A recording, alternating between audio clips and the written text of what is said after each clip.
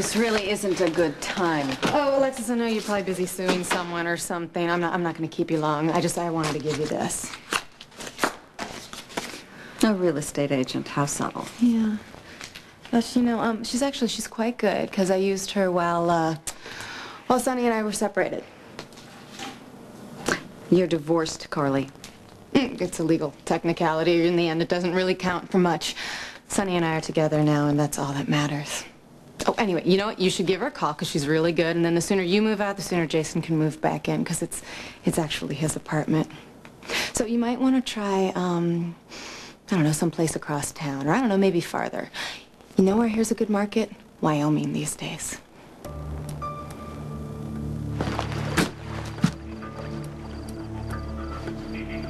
What's with the death stare?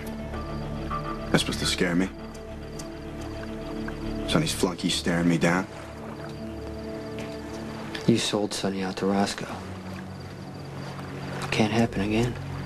Yeah, okay, so what happens next? You here to blow my head off? Stare me down? What, huh? Here to shut me up, score some points with your boss? Is that what it is, huh? Don't do that again. Why not, Jason? Come on, man. Big man, what you gonna do? Huh? Sonny's enforcer? What, you got nothing to say? No witty comeback? Just don't learn, Zander. Maybe you can't. You're concerned, but it's misplaced. I like this apartment. Yeah, it certainly was convenient for staying close to Sonny.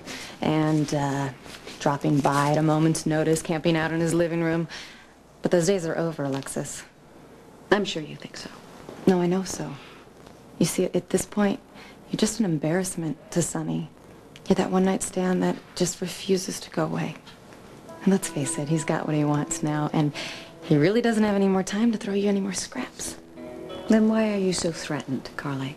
I am just trying to do you a favor and point out the obvious, since you somehow seem to have missed the fact that Sonny and I are back together. And then you show up, uninvited, and interrupt us in a... well, let's just call it, an intimate moment. And you stand there at the door like a lovesick teenager, yammering on about something that you could have easily left on his answering machine. But I guess you can't take a hint. It's all right, though, because I guess you saw it with your own eyes. Sonny's mine. I'm sure that he would appreciate you talking about him like he's a piece of property. We all know how he loves to be treated like chattel. Let's let him decide, shall we? Oh, let's. Because, Sonny loves me, and I love him, and we are back together now. And you are on the outside looking in. Like you were looking in, Carly. The night you drove your car off a cliff. Did you get all the attention that you were craving? That incredibly desperate, transparent cry for sympathy. Like I've said it before, I hope you really enjoyed that one night with Sonny in his bed, because you will never find your way back there again. There's no room, because I am there now.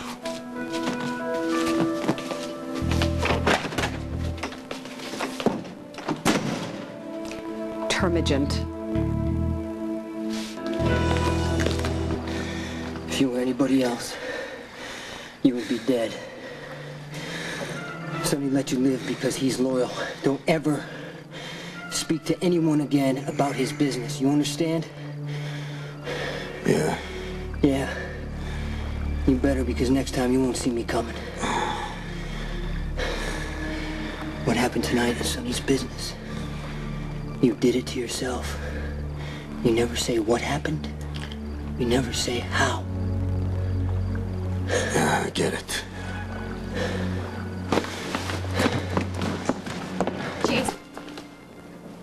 Okay. A bond is forged well before birth, not only between mother and child, but optimally between father and child as well. Anecdotal evidence Suggests that a father's love or absence is a critical factor in child development. Are you aware of these studies? I am. Then you must be aware that fatherless children are more likely to suffer from low self-esteem and feelings of inadequacy. Yes or no? Yes. Wouldn't you acknowledge that Sonny Corinthos is a nurturing, loving, and protective parent to his adoptive son, Michael? I certainly acknowledge that Sonny is wonderful with Michael. Then you'd have to believe that he would be a devoted parent to the child that you're carrying.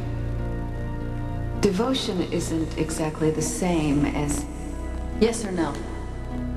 Yes, but Sonny Corinthos is a career criminal. Move to strike. Irrelevant. His life and the lives of his family are in constant danger. Objection. Are you aware that Sonny's first wife and child died in a car bomb? And that an equally hideous fate could befall any child that carries the Corinthos name? Objection, Your Honor, speculation. Are you aware that Sonny could be a ruthless tyrant that mows down anything and everything that stands in his way, and that his single-minded methods and his deep-seated control issues could drive him to take away my baby and raise it as his own child? Objection to the characterization of the unborn child as my baby. Clearly, there are two parents here. One who exterminates his enemies, perceived or otherwise, as casually as other people swat flies. Your Honor, let the record reflect that this witness has insisted for an entire year to her friends, to her family, to anyone who will listen, that Sonny Corinthos is an honorable and a decent man. A man that she was proud to call a friend, a close friend. Close enough to get her pregnant. I object. You can't object. And even if you could, it's a little late. I move to strike that from the record, Your Honor. Will you swear before the court that Sonny Corinthos is an amoral monster? Mobster. I said mobster. I never said monster. Your Honor, I demand that you instruct this witness to state categorically, for the record, her final position as to whether or not she is going to tell Sonny Corinthos that he is the father of her child. Is that a yes or a no? Yes or no?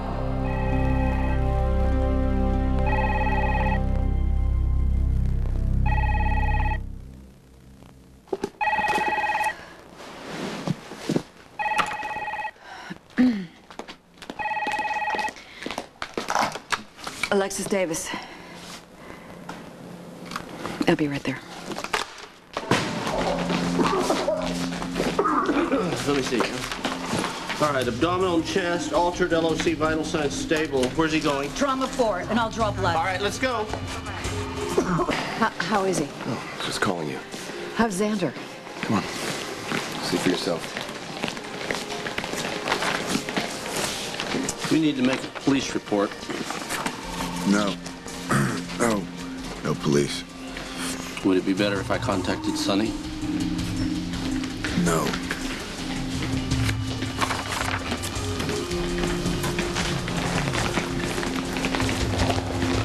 What happened? Do they know who did this?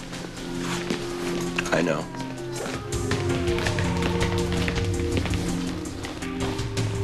Please wait for the facts before you blame it on Sonny. Tony offered to call Sonny, and Zander refused. Draw your own conclusions. Okay, if a hurricane blew through here right now, would you automatically hold Sonny accountable for that? Zander wouldn't call the police. He wouldn't call Sonny.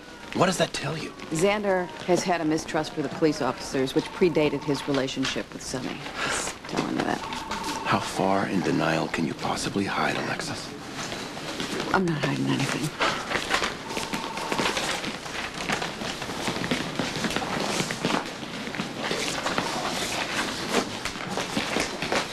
Zander Smith, I heard he was just brought in by ambulance. Is he all right?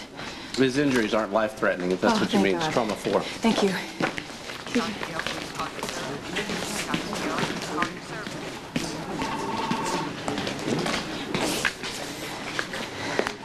That was quick. Yeah, you know, Zander just has a little too much company right now, so I think I'm gonna come back later.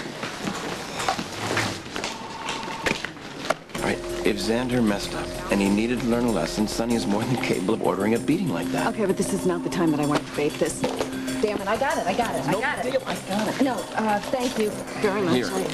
I got it. Okay.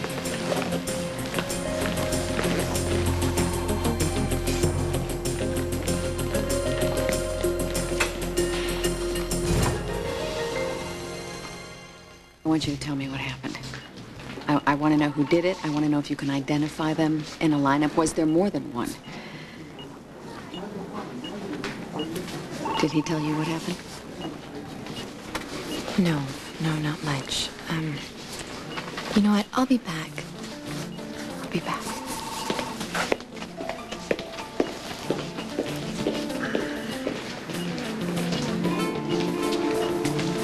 Excuse me. Your friend dropped these. Oh, thank you. Look. Please contact me before